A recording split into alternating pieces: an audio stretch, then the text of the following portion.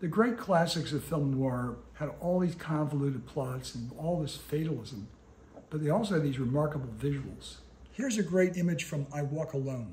Burt Lancaster and Elizabeth Scott are standing tensely by a newsstand as a vendor is hawking a newspaper with Lancaster's image identified as that of a killer wanted by the police. This photograph from Cry of the City shows Richard Connie anxiously watching for the cops while Hope Emerson's opening up a subway locker where he stored valuable jewels.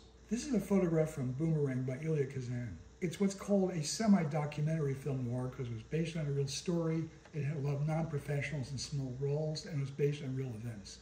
This is a very, very characteristic photo from this film, and it's in an unusual format of 10 by 13, so it's oversized. Out of the Past is one of the most legendary of all film noir, with Robert Mitchum in a doomed romance with the ultimate femme fatale, Jane Greer. Check out the moody lighting almost in silhouette of the two.